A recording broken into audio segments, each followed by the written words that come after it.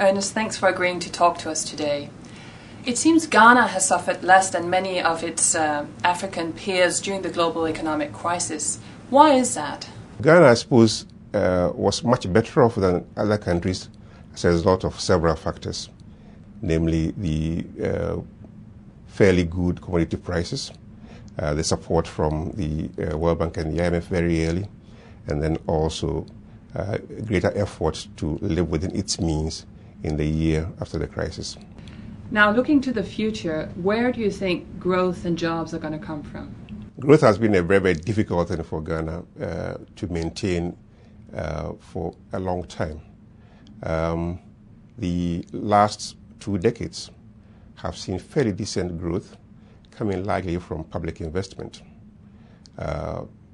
It's obvious that that kind of growth cannot be maintained for too long. It's important that Ghana looks at agriculture and manufacturing as the primary sources of growth and employment. It seems the government is pinning a lot of its hopes on oil coming on stream, right? What can you tell us about that? I hear everybody talking about oil and how it's going to change this country. It could change this country for better or for worse. I believe quite strongly that many Ghanaians are fully aware of the possibility of oil leading to chaos, and therefore are preparing the government. I see many civil society organizations get together and advise on how to use oil resources much more prudently and more efficiently than has been the case in some other countries. On a scale from 1 to 10, how hopeful are you that it's going to be different for Ghana and they'll make good use of their oil resources? I would say 7. I would say 7 in the sense that the government, I believe, is fully aware of the potential mismanagement that could occur. Mm-hmm. And the people of Ghana are also fully aware of this possibility and are not likely to put on the government any unnecessary pressure to spend. And that, I think, is good.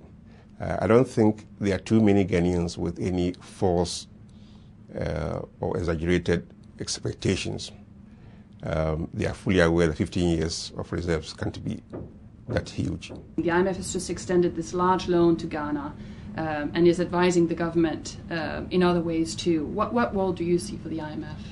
Yes, there's every indication that a lot of the progress that Ghana has seen in the last 2 decades has been a consequence of its interaction with the international community. Aid has played a very significant role in Ghana's development, and aid will continue to play an important role in the coming years. One of the things that I would like to see change is a movement away from official assistance to foreign investment.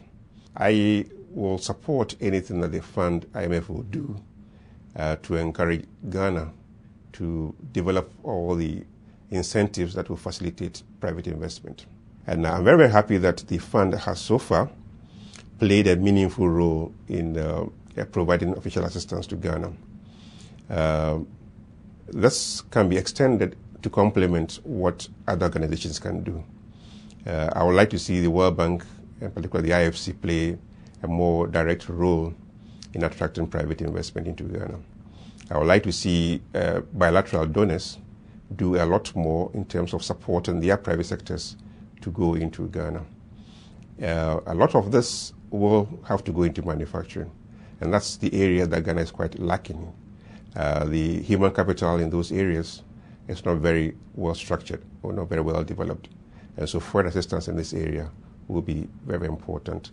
That's how Asia developed, and that's how Africa will also have to develop. Ernest, thanks so much for sharing our views with us today. You're most welcome.